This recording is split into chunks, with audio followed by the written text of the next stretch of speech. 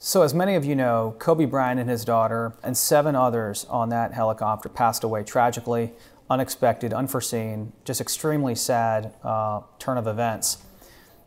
But you know what? I took the time to reflect on my own personal life and financial life, and I think everyone watching this video should too. It's a great time to take a good assessment of our own financial affairs and personal affairs. Do we have things set up the way we want them to be to pass on to our loved ones as if we were already gone? In other words, if we passed away unexpectedly, like Kobe Bryant and all those others did, are things set up for our family members the way we want them to be when we do pass away? Take that into consideration. Make sure all of your finances are in order. If you need life insurance, get it. If you need to update your beneficiaries, update them. If you need to put together a will and trust, all these different things, get them done now. Don't put it off, because we're not promised tomorrow. So I took the time to reflect on my own situation. I hope you do as well.